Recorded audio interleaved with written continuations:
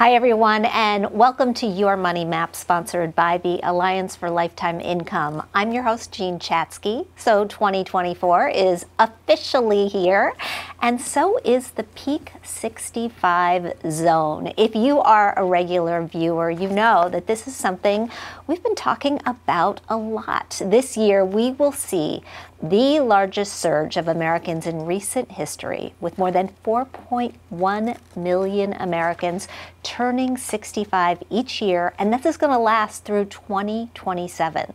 That amounts to more than 11,200 Americans hitting that big birthday every single day.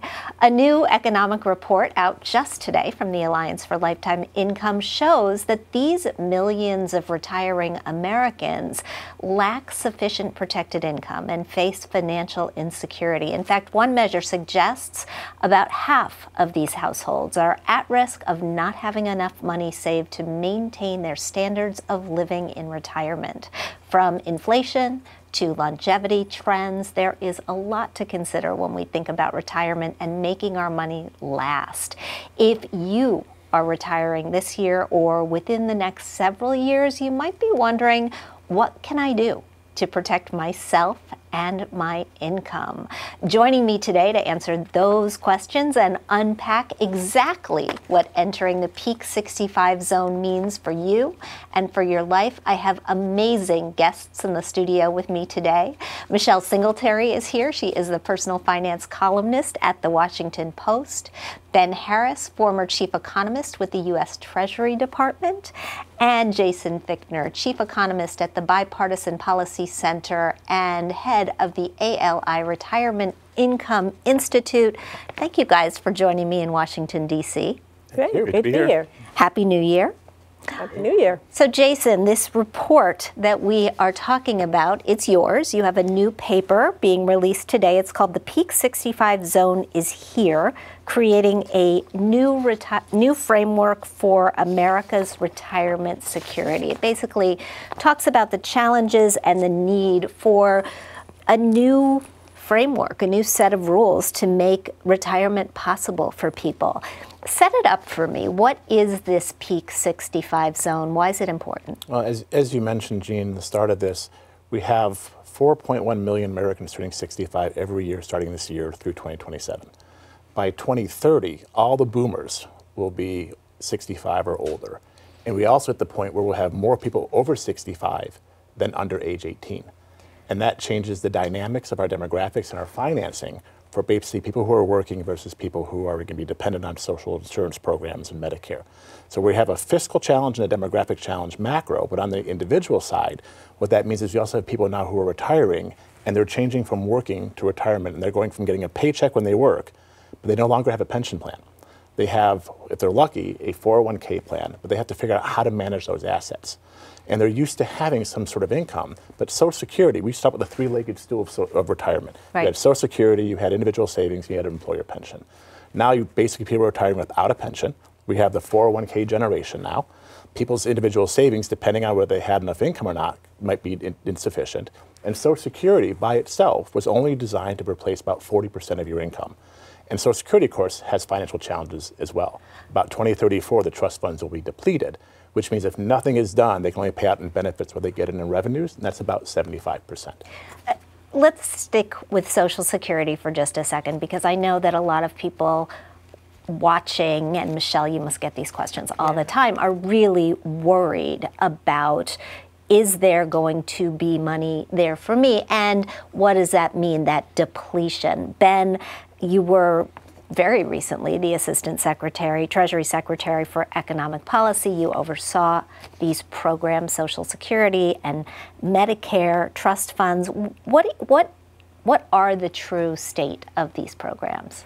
So as Jason mentioned, we expect the trust funds to be exhausted by 2031 if it's the Medicare trust fund, and by 2033 if it's the Social Security trust fund. And then, as he said, at that point, it's money in, money out, and it's around 75% for Social Security, 77%, I think exactly. But I don't know what's going to happen. I mean, you could get to that point and Congress could say, look, we're just going to decide to have transfers from the general fund that make everyone whole. That's, I think, a perfectly reasonable assumption. But this is sort of an unfortunate source of uncertainty for people. People shouldn't have to worry about this. We should have a fiscal trajectory which is more balanced and more sustainable. Really what's happening, because the aging of the population, because and we're not replacing workers through immigration or through higher fertility, is that we're having these really acute fiscal challenges over the next 3 or 4 decades. So the Congressional Budget Office projects the debt to go to over 180% of GDP by 2053. And what this means is that as a country, we're going to have to decide, do we really want to pay for these retirement investments, this retirement spending that we're making through Social Security and Medicare? And that's a question for Congress. But in terms of Social Security, I think that the fears are a little overblown. A lot of people think, and Michelle probably gets this all the time, but you hear from people like, Social Security will not be there for me. That's not an accurate statement. I mean, worst case scenario, probably 3/4 of Social Security will be there for you. Best case scenario, you'll get what you expect. So I think some of the fears are overblown.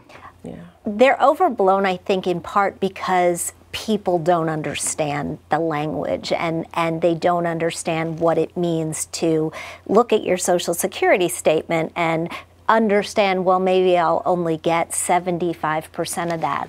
What do you think we do to quell these fears a bit? Yeah, I think we just have to do a lot of myth busting and watch our language. Be careful to not say Social Security is bankrupt or it's going to be depleted. I think we need to be very careful how we communicate. There is an issue. It's like any household. More income coming, less income coming in, more going out. That's really what's happening with Social Security. So it's going to be there. It's going to be there for the boomers. It's going to be there for Gen Z. It's going to be there for the millennials. It's going to be there. But how much? So I think what will happen is they may raise the full retirement age. They're going to probably lift the cap. Most people don't even realize that after you make a certain amount of money, Social Security isn't taken out of your income. So that's great if you make a lot of money, $140,000 to $200,000. You're not going to be paying into the system. I think they'll probably raise the cap. They will fix it. It'll be the 11th hour, and they will fix it. I think the younger generation is going to face probably full retirement, maybe 68, 69, maybe even 70. And that means that they're going to have to save more because we know that people feel like they can work to that long. Mm-hmm. But the reality is the statistics show that people, health reasons, long-term care issues with not just themselves, but with family members. So you want to work, you say, I'm going to work till 70, but you have to retire at 62 because you can't work until 70. So Michelle makes a good point. I think this is to point out, and Ben's as well. So Social Security will be there. The question is how much and at what level. And also the Peak65 generation, we talk about them today, why it's important, but it's also important for the generations that are coming behind them. Because when we make changes to Social Security, which we will do, there's either going to be an increase in taxes, a decrease in benefits, some general borrowing from the general fund, or a combination of the three. Mm-hmm. But if you think about any changes that's likely to happen with retirement age or taxes, that impacts the current workers, the younger workers today. So they're going to pay more and probably get less. And so this is why the framework's important, because even if Social Security is made whole, like if they just do general revenue borrowing and transfers, that still is only designed to replace about 40% for the average American. It is not something you can rely on. And people are used to getting a paycheck, they were used to getting a pension, they don't get a pension. So now we have to figure out how to take that asset they have in a defined contribution plan and turn that into a stream of protected income on top of Social Security. Well, let me turn that right back to you, because this paper that you've just published lays out a framework for essentially, the overarching problem is we had pensions in this country for many, many years, provided a paycheck, you knew you were going to get it for the rest of your life. Companies went to 401ks. All of a sudden, we have been saving and saving and saving and saving, and now it's on us to take this monster asset and convert it into income without any knowledge about how to do that. And that's the challenge. And this is why the framework calls for sort of like a partnership between the government, private sector, and workers, and talking about how we actually then help people design both products and understanding with education about how much they can transfer, how much they need, how do they get that paycheck, how do they take those assets and convert it into, say, like an annuity, for example, so they have protected income. And not one size fits all. There's a lot of different sort of areas out there and different sort of products and solutions. So we need to talk about what they can be. And Michelle mentioned the age 62. So the way Social Security is designed is it's supposed to be actuarially neutral depending on when you claim. What does that mean? What that means is whether you claim at 62 or 70, the benefits, you get a lower monthly benefit at age 62 than you would get at 70. In fact, the age 70 benefit is 77% higher per month than the age 62 benefit. But if you live to the average year, you're going to get less monthly benefit checks if you claim at 70 than you are at 62. So it's designed to be, on average, equal. But, and that's where you're going with, but yes, the higher monthly benefit really helps people in later stages of life because that's the income they might need when they have a health shock or an income shock or something else. So when we start talking about those who have to retire at 62, they are then taking a reduction that's going to last them the rest of their life. It's like a penalty. Teresa Garaducci at the New School calls anything before age 70 claiming a penalty. The other big factor in this when to claim decision is the fact that we are living a lot longer, not equally. And I want to talk to you about that, Ben. But one recent report shows that Americans could be living a total of 12 years longer by the year 2040. It's exciting. It's terrifying. The work that you've done at Brookings has really looked at longevity across different economic groups. What are you finding? Yeah, so this is, I think, a really important study by Ann Case and Angus Deaton through a Brookings journal called the Brookings Papers on Economic Activity. And what they did was they just looked at changes in life expectancy at age 25, which is after, basically the reason they chose 25 was because that's how we know whether or not you'll have a bachelor's degree. Most people have either had a bachelor's degree or not at that point. And there are a few lessons that come out of this research. The first is that people are living a lot longer, and life expectancy has been going up over time until we got to COVID when it dipped down. But this is wonderful news. I mean, our most precious commodity are days on this earth, and the fact that this is going up over time is just terrific news. The bad news is that there are growing disparities between people with and without bachelor's degrees. So if you go back to 1992, the difference in life expectancy at age 25 between someone with and without a bachelor's degree was about 2.5 years. And you know, that's not a huge gap. But by 2020, that had grown to 8.5 years, which is a massive gap. That's huge. And this means a few different things. One, this means that we have to start tailoring, unfortunately, financial advice differently to people based on their education status. The second thing I think it means for policymakers is you've really got to start thinking about policies to help people without bachelor's degrees live longer. And you also have to think about policies when you're thinking about Social Security reform that make sense and are fair to people who are going to expect to live less long. And so, you know, the growing disparity really is a tragedy, but the overall growing expansion of life expectancy is a true miracle. But what the studies, I think, should factor in more is student loan debt, and that people, get a degree, but when does that pay off exactly? And the folks that I'm looking at have student loan debt well into their 50s, some right up to the door of 60, if not longer. And so you're getting these degrees, and you may be earning some more money. But if you're servicing a lot of debt, it doesn't allow you to save to get that security blanket you need for when you do retire. And then, we've been pushing higher education, but there's a large part of our population that it just isn't going to work for them. It's not for them. So we need to create policies that help them as well. Apprenticeships, things like that. My son is on the autism spectrum, and he's got a college degree, and we didn't have debt for him. But he's having a tough time because of his disability finding a job that will help him earn. So now my husband are thinking, well, what do we have to supplement? So we have to factor in those type of things as well. And I think what I'd like people to know is not be scared, but if you're in your 20s, you got to start thinking about how long you're going to live, how you spend your money, and that you're going to have to shave off some of that for retirement. And one of the things that people never want to hear from me because they I don't want to live with my parents, is housing. Because that is the biggest, we talk about retirement savings and all that, but what really prevents people from saving is the cost of housing. And that we're spending way too much of our net income on housing, which doesn't allow you to save for retirement. Well, and that's a problem that's just been exacerbated this year with interest rates. But to circle back to this how long am I going to live question.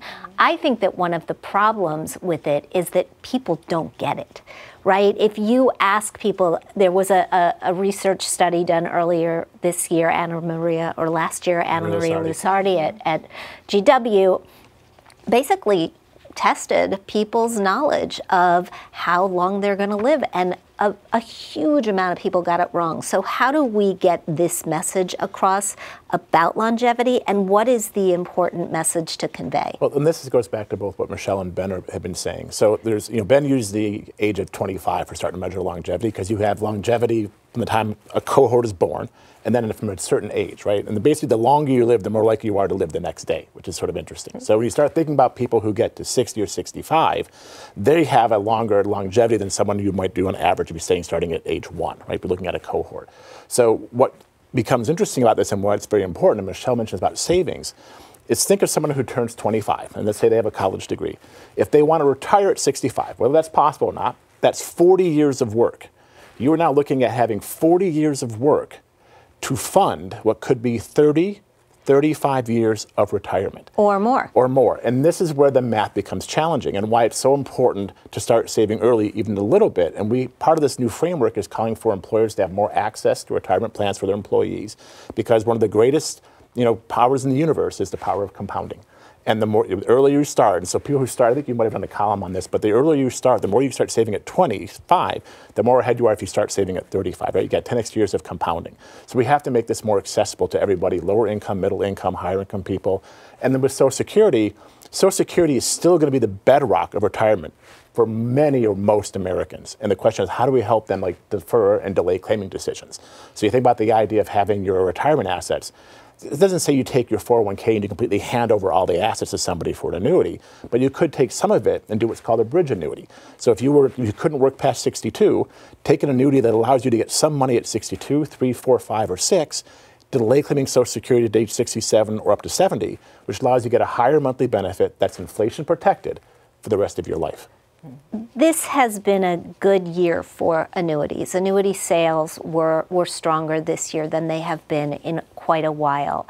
But I'm guessing that when you start talking about things like bridge annuities, you lose a lot of people. Yeah. Oh, sure. And I'm wondering, what do you think that people need to understand about these products and the place for them?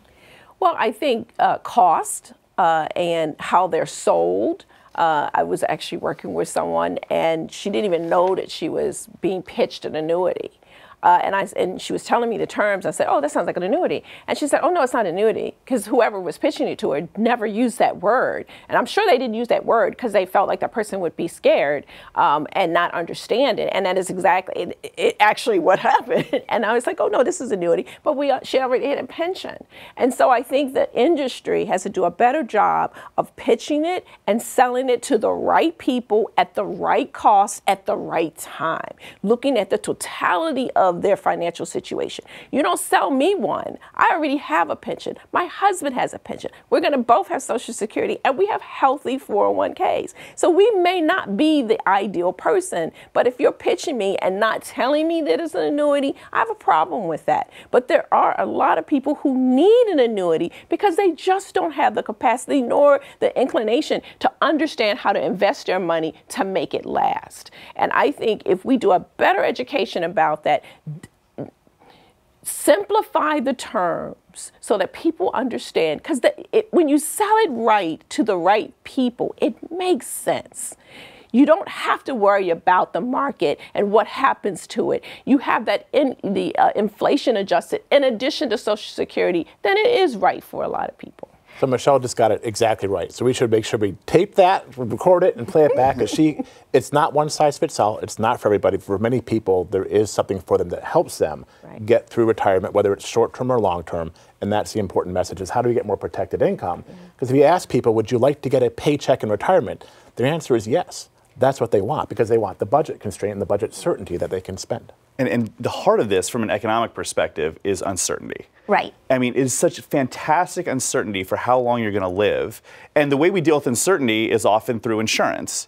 So economists look at annuities like an insurance product, insurance against outliving your assets. Well, see, when you just said like, it is an insurance product. See, that's exactly what it's like. Michelle was falling asleep. Absolutely. It is an insurance product. It is an insurance product because it's protecting against the risk of living too long. Now, that's not a bad thing. A lot of time we think about insurance protecting against bad outcomes. Living into your late 90s is a great thing, but you do need to have a plan in place for dealing with that. And I think it's unfortunate that we talk about life expectancy as a single number. Because people have in their head, they're like, okay, my life expectancy is 82, I'm 65, I've got to deal with 17 years of income if I want to retire at 65. That's not the case. I mean, part of it is living late into your 90s, and if you're talking to, say, a woman in her early 60s, there's a pretty good chance she's going to live into her late 90s. There's also a pretty good chance that she's not going to make it to 70. So how do you deal with that uncertainty? And you're right, Jean. I mean, you know, I've done research looking at people's ability to predict their own mortality, and they're not very good at it. Right. And so, you know, really for me as an economist, the only answer to deal with this fantastic uncertainty is an insurance product, like, and the one that I happen to like are these deferred annuities, like ones you purchase around age 65 and that pay off at age 85.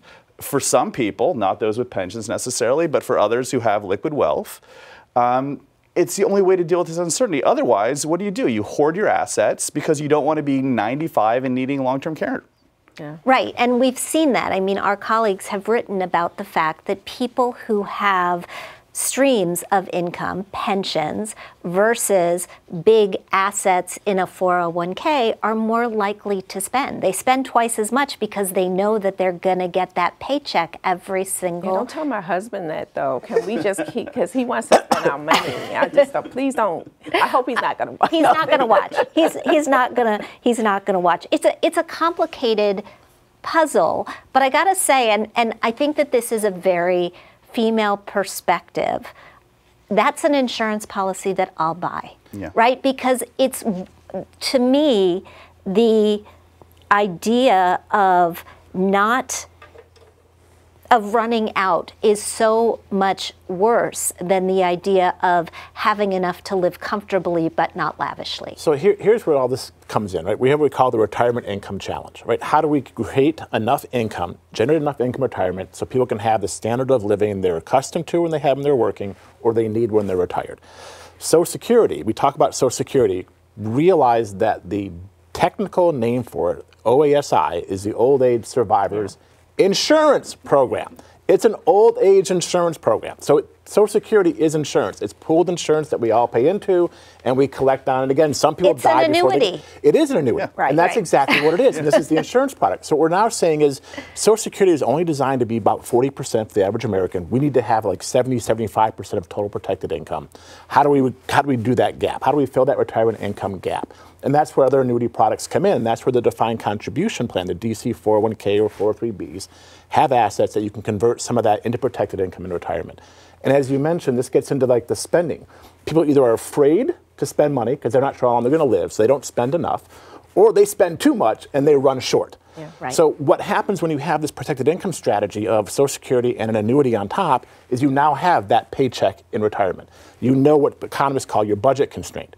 And you then know how much you're getting per month, and that's what you spend, and people feel comfortable with that. And if they have extra that's still in the market, they can weather a storm. So what we've seen with various research, one, David Blanchett, who's at PGIM, calls it the license to spend. That when you have this protected income strategy, you know what you can spend what you get, and you feel comfortable doing it. You don't feel like you're missing out. The other, which is also very important, is what's called stay the course. With people who are retired, they have that asset base, and they watch the market fluctuation. Yeah. Every morning, CNBC, market up, market down, and they get nervous. Yes. When markets go down, they do the wrong thing usually, and they sell in a down market. What we have found that for those who have more protected income, they are more comfortable leaving that asset in the market and weathering the storm. They stay the course because they know they've got enough protected income now to pay their bills, and they're comfortable, they're happy, and secure. Let me layer on a couple of complicating factors to this equation. The first one being consumer debt. We've been reading the headlines, you've been writing the headlines that show consumer debt is at a record high. Credit card debt is way up. Savings, the amount of savings that people have that they accumulated through the pandemic, in part thanks to the stimulus programs, in part because we just weren't going anywhere, that has evaporated for many families. How does consumer debt figure into this puzzle, Ben? So I think it's important to distinguish between good and bad debt. And Michelle hates all debt. We should just so there is. Well, look. I mean, I think you can look. For example, we talked about student loans. I mean, the economic research on going to college is that for most people at most institutions, getting a college degree will increase your earnings and exponentially over the course. For me, taking on student debt in most circumstances is a good investment. That's good debt. Housing debt is often good debt. I would never recommend to someone wait till you can pay for a whole house before you buy it, right? Take that mortgage debt, which is typically very low rate debt, has tax advantage, take it on early. That's a good plan. The Boston College Center for Retirement Research did some did some investigation into older Americans' debt, and you do see this big increase over the past 30 years in households that are age 65 and older that have debt. Part of that is low-risk households that have a lot of assets and some income taking on a lot of low-interest rate mortgage debt, which you can debate whether or not it's a good idea, but you can make a strong case that's financially savvy. But a lot of the increase in debt are from households that are at risk, who are taking on non-secured debt. So this is not auto loans that you have this asset. This is not a house. This is credit card debt and medical debt and other types of debt that they don't really have the income to pay back. So there is a problem with older households getting on to age 65 and older. And it's not just low-income households. I mean, part of it is low-income households, but part of it is also households that have a lot of wealth that just seem to be overspending. So it's a very complicated situation. It is a concern. It is going up over time. Yeah, okay, so I'm just going there is no such thing as good debt or bad debt. It's just debt. And yes, most Americans cannot buy a house without debt. Many people can't go to school without debt. But when we attach a positive adjective to debt, it makes people feel comfortable, too comfortable in borrowing. There used to be a time when you used to have mortgage burning parties. I remember that my grandmother, one of her happiest days is when she paid off her mortgage before she retired. That was her goal. I'm going to pay off my mortgage before I retire. And now we have financial people and people in marketing say, oh, you got this low mortgage, don't pay it off. But what is the most percentage-wise in your budget? What do you pay for most on your budget? Is housing. If you remove that loan from your budget and you still got to pay property taxes, that is going to make that income stretch longer. And so I just abhor people saying good debt, bad debt. It's just debt. And lots of families are spending too much for college. I went to the University of Maryland in College Park, and people, say, oh, well, what if you got into Harvard? Wouldn't you go to Harvard? Absolutely not, because I didn't have Harvard money. I didn't send my kids to a trendy school or a private Ivy League school, because my husband and I didn't have that kind of money. And because we had the idea that debt was not a good thing. And so we were going to send them where we can afford. They all went to state schools. None of them graduated with debt. And one of them has a master's, no debt. And she's a social worker, therapist. She's going to be able to save more. And she is. She's saving 15% of her salary. And she's investing in a non-retirement account. And so I really want the messages that for everybody, particularly high net worth individuals, because they're taking all this debt into retirement. And that's why they're scared. That's why they sell off when the market is down, because they get scared, because they've got all this debt to service. And I think we got to be very careful about telling people about that. And take on debt to go to college, okay, if you have to. But if you don't have to, don't do it. And don't drag a mortgage into retirement. Your retirement income will last longer if you do not have a mortgage in retirement. Yeah, so I will say, I agree that don't necessarily think that a Harvard education will deliver more than University of Maryland. But I worry a lot, and the economic research bears that out. But I worry a lot about people not going to college because they don't want to take on debt. Yep. For most people, that's a really bad decision, which will haunt you for the rest of your life. So let me try to crosswalk between the two, because the best answer in economics is always it depends, right? And when thinking about, Michelle said a phrase that Ben then repeated, it's debt service. So it's debt servicing costs. Forget the good, the bad, because you can make the investment choice about what's good debt, and economists can do that. But if you end up making that bet and you fall short in your income, you're now short and you got to service his debt. So think about debt servicing. I remember the distinction with housing and autos, right? A house is basically a really good secured, potentially an asset that grows over time. A car depreciates, right? Finance 101, you lease depreciating assets, you buy appreciating assets. And I remember when I went to buy my first car, my dad said, the salesperson's going to ask you, how much do you want to pay a month? Yeah. And the answer is zero. I want to pay zero, right? And then they laugh and like, no, shit. I'm like, zero. So then they start working with you, because if you give them a number, $300 a month, they will find some way to stretch out the financing terms or some sort of deal. But the reason this is important is housing. That's what we do in housing. People say, oh, because mortgage rates have dropped, you can afford a larger home now. You can afford $2,000 a month in payment. We don't purchase the home based on our needs. We purchase on it based on that monthly affordability. And this gets to Michelle's point about the education and why that's so important when thinking about debt and assets. Yeah. Well, even with, I'm sorry, Jay, but even with a house, we treat, I do my net worth statement fairly often. I don't really even think of that as part of my net worth, because how do you get to that money? You either have to sell, then where you're going to live, or you borrow it and then you create more debt. And so you have to be careful about not counting that house as part of your net worth, because it is a false security for you. Sorry, you've got this exercise, right? So for an economist, housing is both consumption and investment. And I'm with Michelle. For financial security, you should think about it as consumption. Right. And anything else, if you get it in the end, is just gravy. Right. I actually think of a house as forced savings. I think paying a mortgage over time is a way to build another asset that you might be able to tap in retirement when it comes to paying for things like long-term care, right? I mean, I think it's somewhere in the middle. We could debate that all day. We're not going to do that, because I want to talk about the economy. We've got economists here. Let's talk about where we are right now and the likelihood that these changes that you're asking for actually come to pass. Michelle mentioned earlier she thinks we're going to go to the 11th hour before we make these changes on Social Security, and yet in the last few years we've had some real movement in terms of laws passed that are beneficial. The Secure Act 1 and Secure 2.0, beneficial when it comes to retirement security. What are you hopeful for, and what do you think is not going to change? So I am hopeful for us as a country putting in place laws which put us on a path to long-term fiscal sustainability. I want to worry less about the debt to GDP ratio. I spent a lot of my time worrying about it. You can look at the statistics, like I said at the beginning, having these like almost 200% debt to GDP ratios, which is really high as a country we've never experienced before. I'd also like us to address the Social Security problem, not the 11th hour, in part because, I mean, Michelle said this earlier, and it's exactly right, which is you can get to a pretty decent solution with Social Security by a few common sense reforms. And so right now, when Social Security, when you look at all the wages in the economy, what share is taxed under the payroll tax, it's about 82%. It was intended to be about 90%.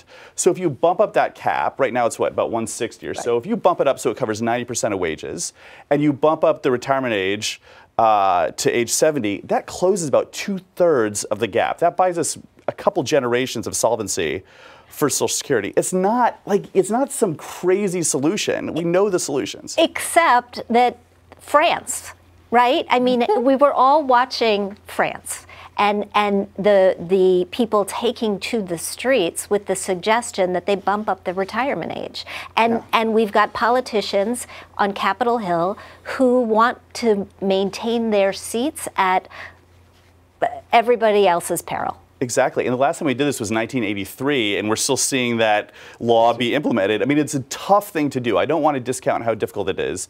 Academically, it's easy for me to sit here and point to like Congressional Budget Office projections and say, just do 1 and 2. Politically, it's very difficult. So I definitely get that.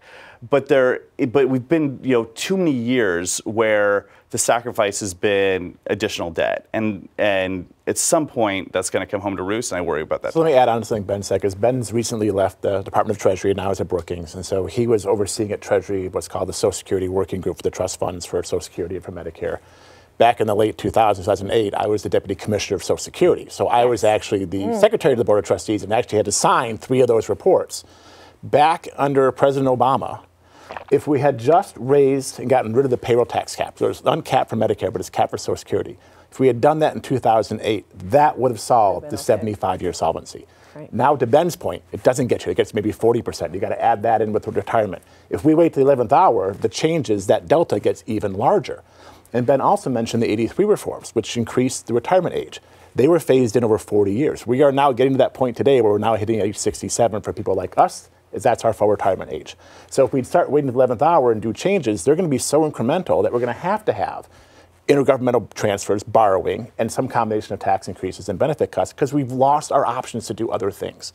And that's the importance of why we have to do this now and why we're doing this paper now, because this is the moment, right? This is where we have so many people turning 65, and we have a 10-year window to get this done. For this Peak 65 zone, look, it would be very nice if the government could step up and do something in the near term to solve this problem. But in the absence of that, what we need to do is to encourage individuals to control the things they can control and start saving a little more for themselves. How do we do that? Well, and it's also, this is Michelle's point about education, but also employers have a big part of this. So when you do surveys about who do people trust, they surprisingly do trust their employers. And they look to their employers for these retirement plans and for health care. And so we need to make sure that a lot of people have access to retirement plans. And that employers actually, one of the biggest things is auto enrollment and then a match. And those 2 things could go a long way. So as an employer, I would ask employers to look at their benefit package and see where they could help design something better so people have access to a plan and have some sort of match and auto enrollment, maybe even auto escalation. Ben's done a lot of work on this. He's got a book, so he can talk more about this. But that's where the partnership comes in. It's Secure Act 1 and 2. What can the government do in public policy to encourage these and lower the barriers? Where can employers help? And then where's the role of the employee to step up and actually take participation? I agree. The escalation is a really important part because people have heard, they've got the message. If you talk to most employers, the majority of their employers are in their retirement plan. It's just that they're not in there enough. Mm-hmm. If the bottom is 2 or 3%, that's where they stay. And we know Fidelity Investments, for example, said you got to do about 15% of your gross pay. Well, first of all, that's a lot for a lot of people, but over your career, you can hit that mark. And then more education. I talk to people who have a 401k. They'll ask them something. They'll say something to me like, "Oh, I want to be in the stock market." And the first question I ask you is, "Do you have a workplace with private?" "Oh, sure." "Are you invested in it?" "Oh, sure." It's like, "Well, you're in the stock market." So that means they don't understand what they're doing or how they're investing is too conservative. Right. For them to grow that money. And then the healthcare piece, we have got to get away from people having healthcare through their employer. That goes back to policy. And I think what you said was so true. It's very difficult, and I get so emotional is that because we have to do the policy and the personal responsibility together. Right. Because until we get the policy, you've got to do better with what you have. And for a lot of people, that is really difficult. All 3 of my young adults are living with me, not because they couldn't get an apartment, they don't have student loan debt, because my husband and I said, listen, stay home. And we're talking not just a couple of years, 5, 6, 7, 10 years. Save the majority of your pay. When you are ready to launch, you will probably be able to buy your house close to outright. And now that's a game changer. All your income can go towards saving for retirement. But my son is about to lose health care under our policy. He's about to turn 26. Mm-hmm. Now I'm trying to figure out how to cover him. Right.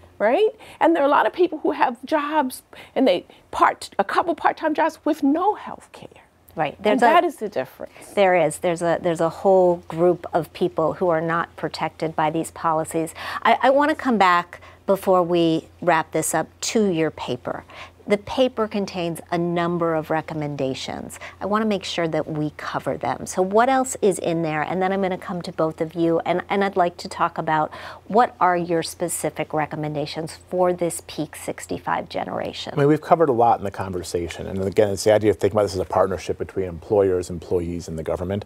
And one is reducing the barriers to annuitization and defined contribution plans, which Secure Act 1 and 2 has done.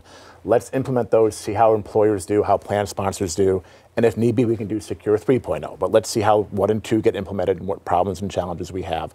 That's one. Employers step up again, making sure they have a plan, get people enrolled, auto-enrolled, escalation. And employers need to look at also taking now, so most people use a target date fund when they invest, right? So basically the allocation shifts. We've got to start talking about protected income as an asset class. So people start getting used to this as they're saving from the time they start a job at 24. So when they retire, they've seen their portfolio shift to have some protected income.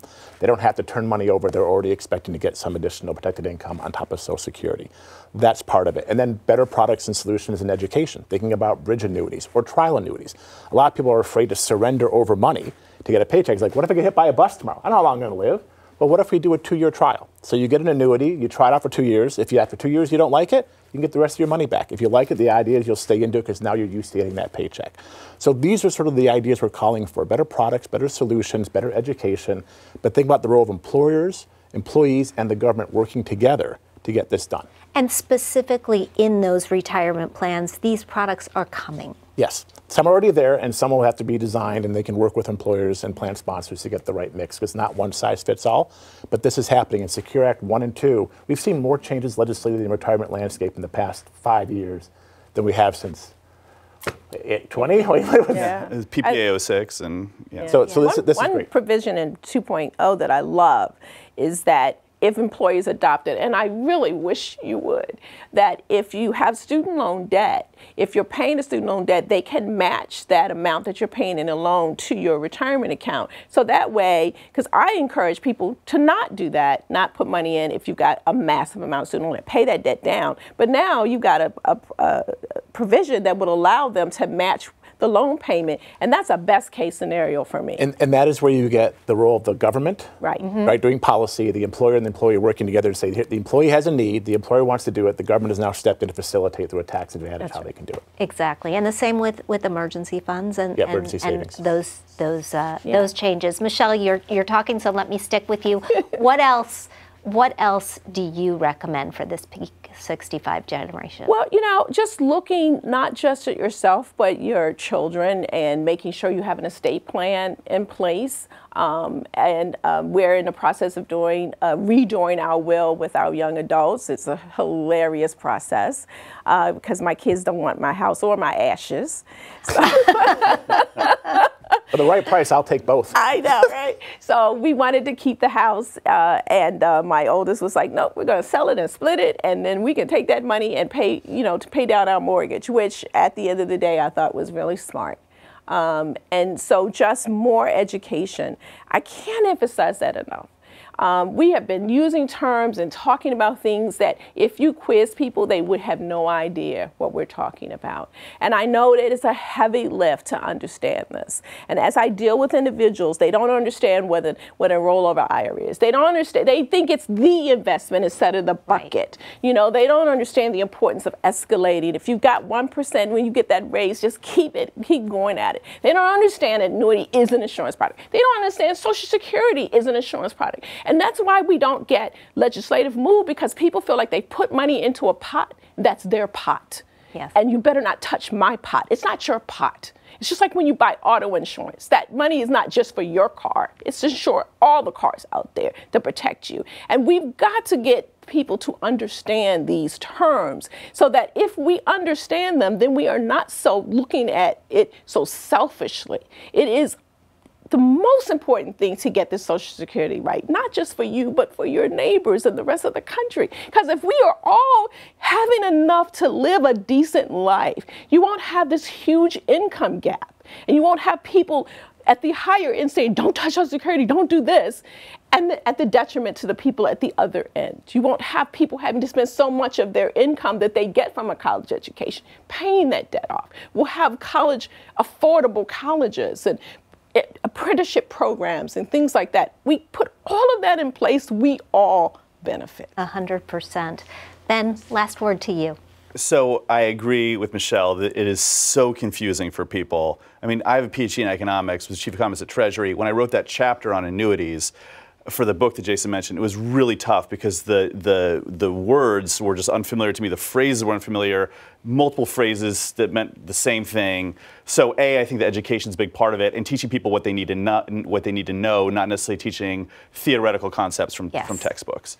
I agree with Jason that the private sector absolutely has to be a partner in this. Employers have a very strong reputation for being providers of reliable providers of health insurance and other forms of insurance, and I hope that employers continue to be a partner. One thing we did not talk about is tax policy.